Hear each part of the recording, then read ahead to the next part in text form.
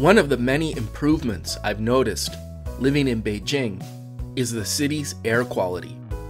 Beijing's air quality turnaround is a remarkable story of environmental progress driven by aggressive policy measures, significant investments, and public engagement.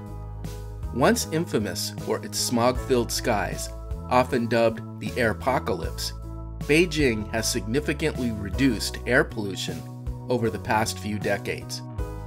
In the 1990s and early 2000s, Beijing's rapid economic growth, population surge, and vehicle boom led to severe air pollution. Beijing launched its air pollution control program in 1998, targeting coal combustion and vehicle emissions.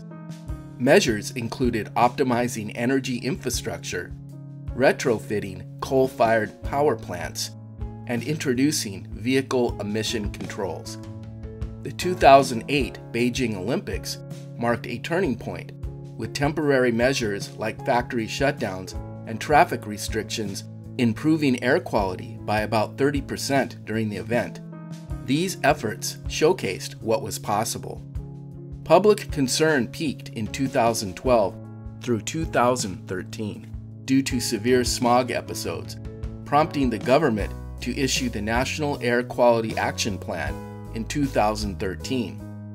Key actions included eliminating coal-fired power plants and boilers in the city core and a coal-to-gas policy transitioned heating to natural gas or electricity.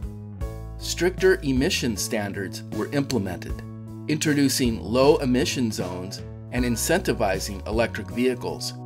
Beijing's bus fleet grew to include 6,584 electric buses.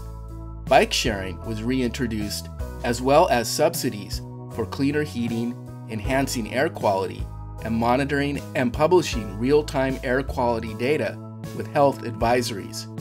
Beijing integrated air pollution control with climate change goals that include expanding wind and solar farms and planting trees to combat pollution. The city recorded 271 good air days in 2023, up from just 13 in 2013, earning the term Blue Beijing for its clearer skies. Life expectancy has also been extended in Beijing by 4.6 years since 2013. Beijing's air quality turnaround demonstrates the power of concentrated government action, public pressure, and technological innovation. From a city choked by smog to one with significantly cleaner skies, Beijing's journey offers lessons for all global urban centers.